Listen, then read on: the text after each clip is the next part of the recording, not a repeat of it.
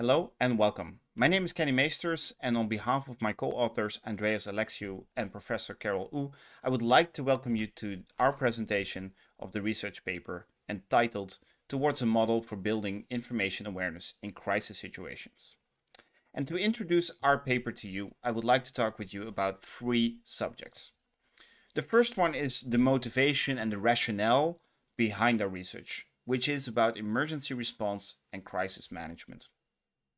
The second part we'd like to talk to you about is the theoretical foundations of our research approach, our cases, data collection, and the setup of our research. Finally, we'll take the results from those efforts from our research and discuss them with you in the findings. But first, let's talk about the motivation of our research and actually the main problem that we're looking at. So when we talk about crisis situations and disaster response, there's a lot of definitions. We won't go into too many details, but for our research, we really look at situation with the following characteristics. First of all, we're dealing with something that is unpredictable. That doesn't mean that we don't know that an earthquake could happen, or a typhoon could strike, or a global pandemic could occur. But it does mean that we don't always know exactly when, how, and where it will happen. But we also can't always predict what exactly the consequences will be when such an event occurs. We know an earthquake could happen, but we don't always know exactly how the buildings will be affected, how many people will be affected, what aid is required, because our society is constantly evolving. People are building houses, people become more resilient, new technologies develop, and so on. So it's not always clear in an emergency what is needed, what is happening, and what should be done about it. The second part is that there is no time. When we're dealing with an emergency, we don't have the time to gather all the information, to do a rigorous evaluation of everything that we could know, get all the people together, do an in-depth rational decision-making process. In a crisis, you need to act now. Often lives are on the line, humanitarian aid is needed, and things need to mobilize quickly. So immediate action is required. And finally, there's no plan, which might be a bit controversial, but because surely plans do exist for emergency agencies and international disaster response, etc. Of course, we know individual capacities that are there, including firefighting, emergency services, and so on, but we don't always know what is needed or how do we get it there. Every situation may unfold differently, and while we have building blocks, we don't necessarily always know how to put them together in what way, because it always needs to be tailored to that specific emergency, to that specific country, context, or the humanitarian needs that arise. So all of this leads to that we have limited time, high uncertainty, and limited information about what is happening. Now, this is can be clearly explained in this following graph. In the early stages of a disaster, there is limited information and there's a high degree of uncertainty, which means that everything we do, every decision that we make is based on very limited information, comes with a high degree of uncertainty, and is based on our previous experiences, on small signals, etc. But as the time moves on, the information starts coming. We're getting reports, media is reporting, we can use social media to get information. So the information flow goes up. It might not all the information be there, but the uncertainty starts going down. At this stage, at least we know what information is missing and what actions we should take to get the information. And then as time moves on, the flow of information stabilizes and we get a constant stream of updates and the uncertainty goes down. And at this stage, we can make well-informed decisions. Of course, this is very simplified because it very much depends on the emergency, how such a line will follow. You can imagine that for a sudden onset earthquake, this might be you get towards a stable situation. But as we saw with COVID-19, the situation kept evolving and actually the uncertainty continued as well. In any case, whatever situation we're in, we're dealing with a degree of uncertainty that we want to get down as quickly as possible by getting more information. And this is the role of information management. Simply put, With information management, what we're trying to do is to provide the right people with the right information at the right time in the right format. Which sounds like an easy task, right? You find the information, you get it to the person who needs it on time. But in an emergency, there is not just one actor. It's not a simple matter of, I have an information need, I have a question, I'll ask it to somebody, and I'll get the information back in the form of an answer. In fact, in an emergency, there are many different actors. Imagine large earthquake response, there are international responders, there are local communities, there's local authorities, private companies, etc. And all of these actors have a piece of the information. Nobody has the complete overview. Everybody has a piece of information that can address your information needs and help you to make decisions. At the same time, you yourself will likely have information that other people need as well. So you could address the information needs of others. So all in all, this quickly becomes a complicated network of different actors that all have bits and pieces of the information. And the goal is here to ensure that this ends up in the right place, making this puzzle. But there's also the risk that somebody might not even be connected to anything. Somebody that has valuable information might not even be visible to the other people. So this is what we wanted to investigate in our research. Simply put, if we look at all the information that is available that we could use to make better decisions in emergencies to get this uncertainty down, how well does it connect to the information needs? And one of the ways that we're looking into this is what we propose as information awareness. A first step to getting the information to where it needs to be is being aware of who these other people are and what the information is that they have. So we wanted to examine how this information awareness concept would look like in theory and how that looks like in practice. So this is what we've done in our research. We've taken, first of all, the step of looking at existing literature. And in this literature, we found concepts from sense-making, building situational awareness.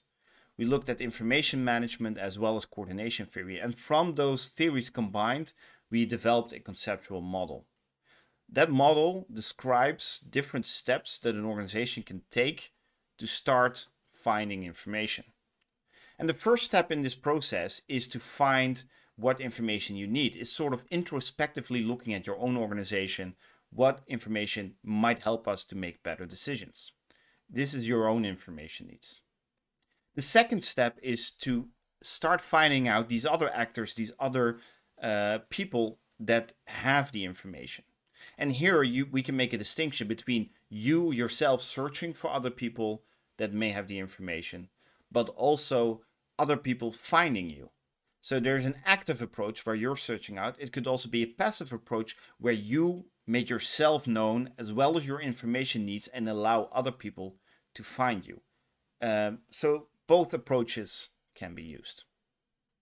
Once you've known the actor or you find the actor or the actor finds you, the next step is to assess what information they have. And here again, we can make a distinction. The first one is that we can look at what information they currently have. What information does an actor have that can address my information needs? But actors may not have all the information readily available, but they could get the information. For example, a community that is affected might not know at that moment which buildings are affected in their district or how many, but it is information they could gather for you, provided they have the time, the resources, and so on. So it's important to not only look at information that is readily available, but information that could be available from such an actor. And finally, when this awareness has been built, if you know the actor, if you know what information they could provide, you start the next step of establishing a relationship on how that information can come to your organization and vice versa, which information your organization could share to other actors. So this is the model that we've developed from theory. So the next step in our research was to take this model and start examining how it would look like in case studies. And for this, we've selected two case studies. One is an older case study based on the Nepal earthquake in 2015, which involved a large number of international actors, including search and rescue teams, international donors, humanitarian agencies, as well as Nepalese response, the authorities, the military, the police, as well as the communities, the volunteers themselves as well. So a large number of different actors that all have information, that are all making decisions. The second case we looked at is something more recent, which is the COVID-19 response, and specifically the COVID-19 response in the Netherlands. And in this context, we again had a lot of different actors that needed to work together, because the COVID-19 response was not only limited to a healthcare aspect, hospitals and healthcare providers, but also included aspects of our society, including the economy, public safety, enforcing lockdown measures, logistics, critical infrastructure, and so on.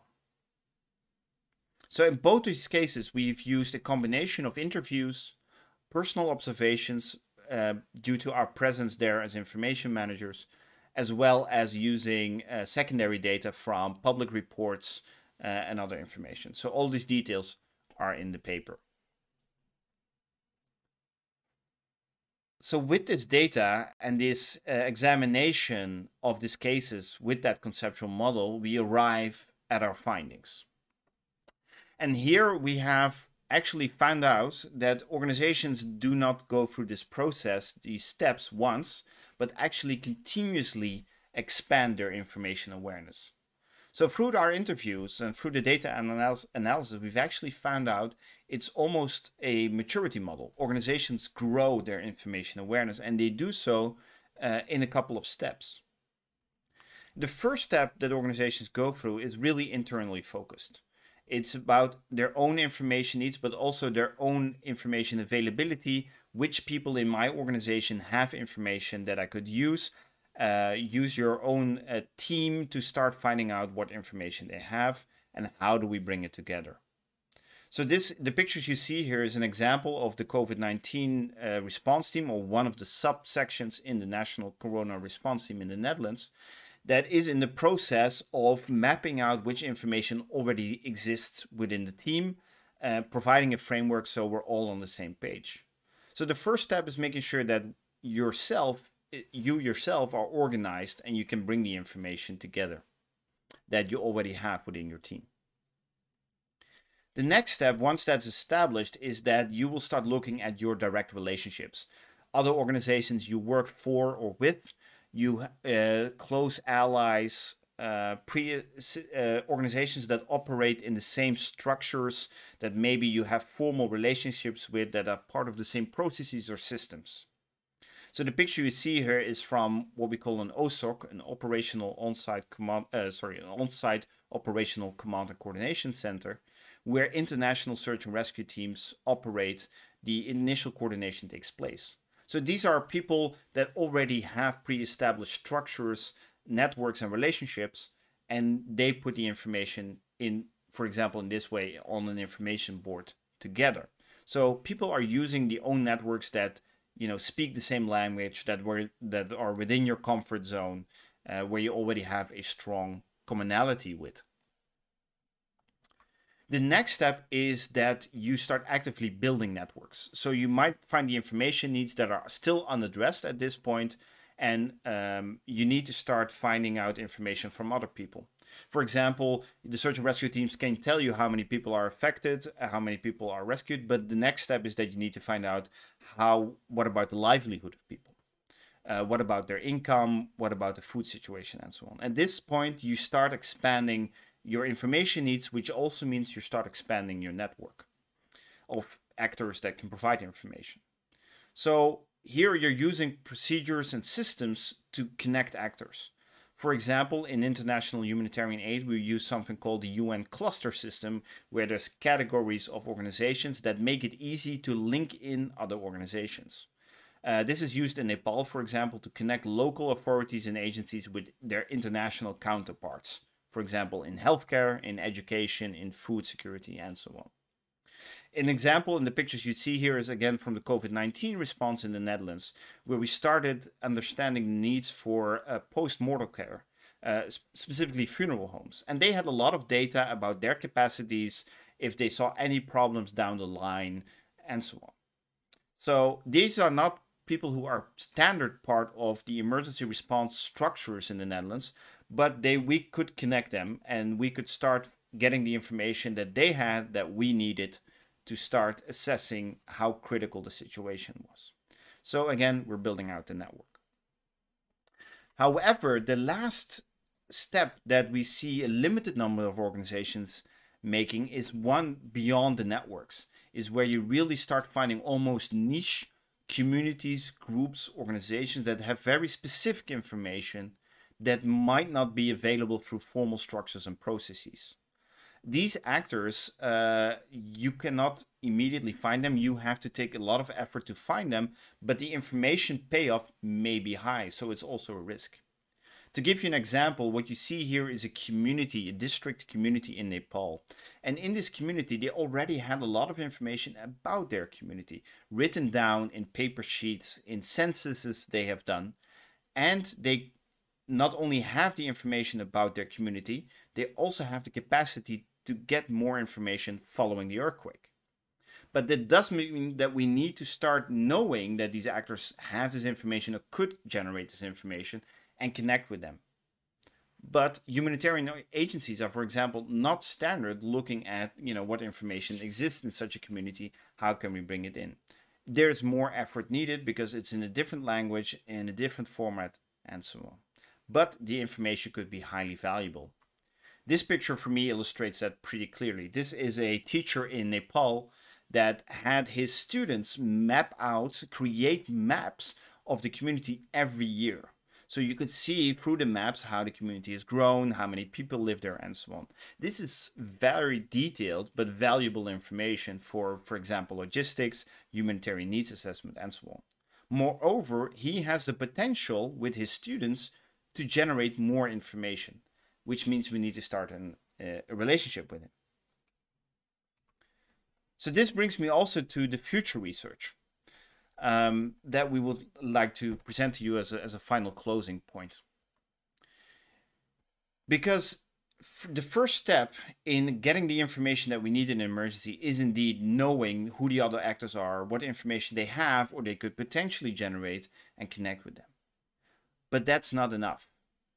If we need to start connecting with other people, we also need to start looking at our ability to exchange information with them. If it's in a different language, how can we, what capacities do we need to bring that information into our systems, or vice versa? How do we get our information to those communities who are in need of it, in terms of semantics, in terms of syntactics, language, and so on.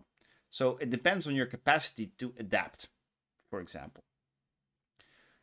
Another consideration is, are we willing to share the information? That's not only in a political sense, but also a cost-benefit analysis. As we said, in a crisis, time and resources are scarce, so we have to be mindful about how much time we spend on different activities, including connecting to other actors and sharing information.